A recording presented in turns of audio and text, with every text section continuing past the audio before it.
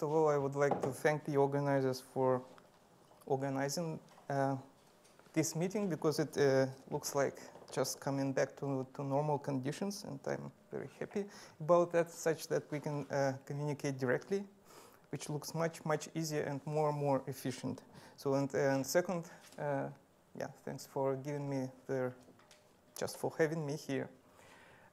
So this work is a joint work with Felix Höfling, which we started just very recently, and this is about confined colloidal motion and how and why would we consider that like memory effects, so in the context of non-Markovian dynamics or generalized Langevin equation. So basically confined colloidal motion, so colloidal means overdamped, and this was covered in the second talk pretty well. Confined, in the previous talk we also had a very simple example where you can see what happens, and basically this is what I'm going to talk about. So generalized Langevin equations, they are efficient means just if you want to reduce the complexity of a system. If you have many particles, you can just encapsulate a big number of irrelevant degrees of freedom into memory kernel, and then you have an efficient model. So the second point is that, and this is a formidable challenge, this is really a serious task, is how to parameterize the generalized Langevin equation, and in other words, how to extract the memory for a given system. So there are many studies which look at exactly the opposite problem when you have either a combination of memory kernels, for instance, exponentials, like in the viscoelastic medium, and how you can fit the given experimental data. So here, I want to really focus on the question, if you are given a set of experimental data or just a simulation data, and the statistic can be limited, so how you can extract the memory kernel out of it. So on the basic ingredients of our system is just the, you have passive or active colloids, which means that they are overdamped. Then periodic potential, and this means that you have some periodicity along one direction or in many directions. And the approach is data-driven. So data-driven in the sense you can be limited with statistics. So what can you do? So the first problem is that it's not hard, it's not easy to solve this equation. And the second is that if the statistic is limited, you are really in trouble. So, and by answering the question why is it interesting, you can consider a number of systems where, for instance, if you consider passive colloids, then you can have a number of systems where you have periodic conditions. For instance, you have an array of traps. So this is a completely one-dimensional geometry. And you have already confinement by the periodic potential. You can drive the system like with a constant force. And this was, again, very similar to the previous talk. Or you can even temporally drive the, so for instance, with the temporal oscillations. Then this gives you more complicated effects like mode locking, temporal mode locking. So on the other hand, if you go further, the geometry can be two-dimensional. The particles, there can be a lot of nanoparticles trapped in a potential. They can be interacting and so on.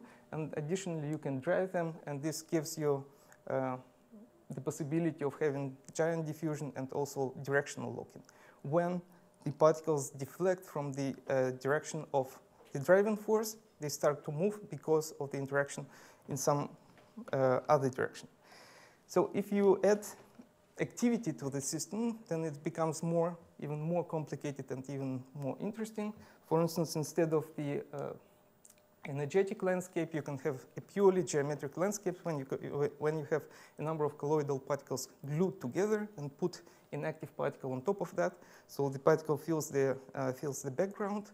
And this is kind of not strict, but still confinement. So there is thermal noise and so on. And due to activity, you can have the possibility that the particle just from time to time changes the direction of motion. So this is another factor which makes the system interesting. If you additionally drive the system, so if you take the simplest system just for a single particle, and if you drive it additionally with an external constant force, then you can see that for an active system, the dependent transition changes. So it looks very similar, but still you can demonstrate that the behavior, So the known dependent transition known for the passive system is completely different. So the nature changes. And also the diffusion, it's in some sense super giant. So it's also giant, but you can increase due to the activity. You can also tune, and it becomes, okay, not orders of magnitude larger, but still, 5 or 6 or 10 times larger and so on. So this is the motivation. And if we start with the conventional Langevin equation, just for a single particle. So this is our generalized Langevin equation for a single particle for the velocity of mass m. Zeta plays the role of friction, and this is also the memory kernel. So the fluctuation dissipation theorem is just to make sure that the thermal noise is modeled in a way that it doesn't break the physics. And then if you proceed to the velocity autocorrelation function, and then if you do the Laplace Fourier transform, basically this means that you just transform your system from the real time to the frequency space, then there is a relation between the velocity autocorrelation function and this memory kernel written in the frequency space. And this formula, this simple formula, without going into the deep math, you can consider as the definition of memory. So what you have here can be called memory for a conventional underdamped system. And this is what we basically do. And to solve this equation, how to extract the memory, so this is basically not very easy, but still we have recently considered two situations which give you two routes how to extract the memory. One is just through the frequency space, and another one just in the time domain. So just to get the rough feeling how it works, if we consider the simplest possible example of the Markovian friction, if you just have just an equation for a particle moving in a viscous medium, then with thermal noise, then you can proceed. So this is just an immediate calculation for the velocity autocorrelation function. Then you proceed to the mobility because they're related directly, and then you are close to this formula which defines the memory. And if you compare, so if you look at the previous slide here, you can just read off this value, and you see that there is no dependence on the frequency, it's just static friction. So this is trivial, but it just gives you a feeling how it works. So this is how we proceed in the frequency space. Of course, there are some subtleties, but still, this is the method which seems to work for real data. And if you want to do the same in the time domain, then I just don't want to discuss the details. It's just a single paragraph. Go around the formula 23 in this publication and try. What is important is that there are two things. First of all, if you start from the same equation, you don't integrate. You can integrate it, but it's much more efficient and less numerical errors if you go for the time integral. So not directly for the core, but for the time integral. This is one thing. So this is doable. And the second one, if you discretize that and solve this solution, it looks a bit awful.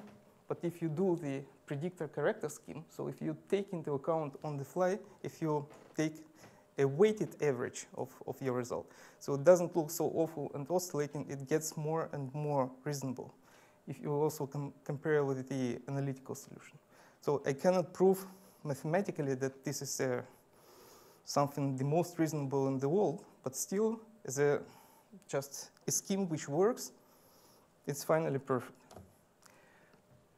So now, if we proceed to the case of confined colloidal motion, so confined and colloidal.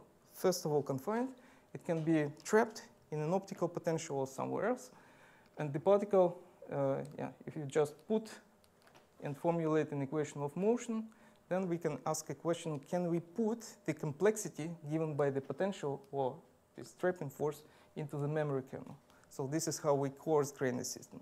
And the second point is that this is a colloid, and they are usually slowly moving. So just colloidal particles are 1 micrometer, so pretty large. And they move with also micrometer per second, maybe at maximum 10 micrometer per second. So if you evaluate the Rayleigh number, so you see that it's an incredibly low value. So this means that it basically measures the ratio of inertia to viscous forces. And this means that here you can neglect the inertia term and proceed to the reduced system. So here you have to make the decomposition. So this is not mathematically rigorous, but still you split off the Markovian contribution and then put the rest. If you do the same procedure as before, you have to modify the definition of your memory. So the formula looks similar, but it's not identical. And just to make sure that it works everything as it should, so we just have considered a simple example where you trapped the particle, you didn't drive it, so everything is you can calculate and it works well. I don't go into the details. The only thing is that if you compare with numerics with the analytics, all the information about the constants, they are known, and this means that previously, for instance, in this system which I mentioned, we did it ad hoc in the sense that we have assumed something, and now we know exactly why the diffusion and how it depends. So all the parametric dependencies are captured with that approach. So this means that physically it's not, it's very transparent. So if the particle is freely diffusing, you have some background diffusivity. If it's trapped, then the diffusivity is reduced. So just the intensity of diffusive motion is suppressed. And in between, you have just the crossover from one regime to another one.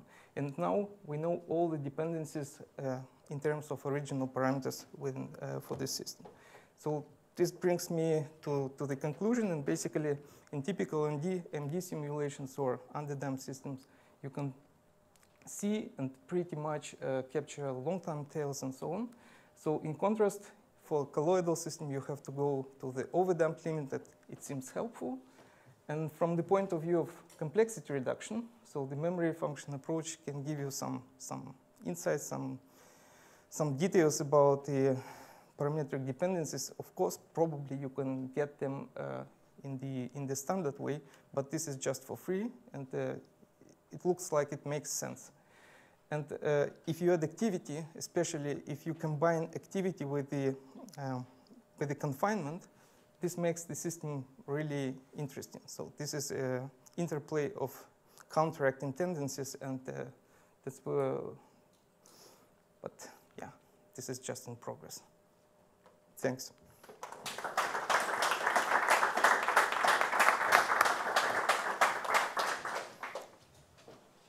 Thank you very much for this nice talk.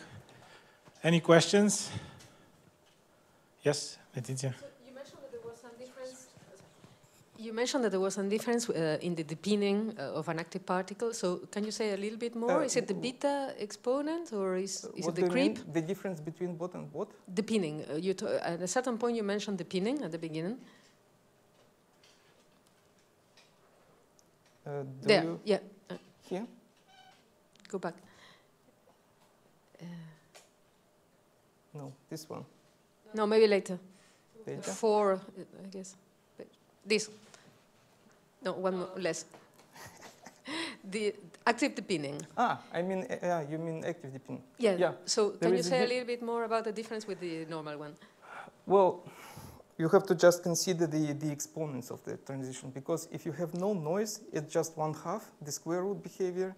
If you go for the active noise first, the degree is different, and also if you keep the active noise, so there is thermal noise and there is active noise, and they act differently. Okay. And if you completely switch off the thermal noise, then the exponent in this transition will be dependent on the activity. So it really works like a parameter. So this means that it's no longer. But you mean the exponent in the creep, or you? I mean it's no longer 1/2. Just the short answer. Okay. Any further questions? Yes. So I'm not sure I got everything, but it seems to me that you are saying, okay, so give me the experimental data and we'll get your memory function or effective Lagrangian equation, no? Essentially, or yeah, whatever. This is the dream. This is the dream. So my question is, what happens if your equation is both Langevin equation is both non-linear and non-Markovian? That's hard. That's even not easy in the simplest case when you have just a linear equation, because, well, it's not just, you don't know if it works. Okay. If it works, okay. If it doesn't work, you have to think what to modify. I don't know. Okay. Pragmatic answer. Any other questions? If not, then let's thank all the, there is, I think that's Andrea's comment. Yeah. I'm not sure, but Let me check. Let me check if it was me. apparently we have several chats and we only see one. Yeah, so maybe if you can tell that they should send in chat to everyone. Yeah. Yes, please, those following online, send the questions in the chat so that is visible. They are visible to everyone. Yeah, if anybody is interested, you can just send me an email. So or you can send an email to Sarah as well. Yeah. Or preferably all of the mentioned. In particular, the email is. Apparently, she has a big inbox. So. Okay, then if there are no further questions, then let's thank the speakers of the entire session and enjoy lunch. So maybe for the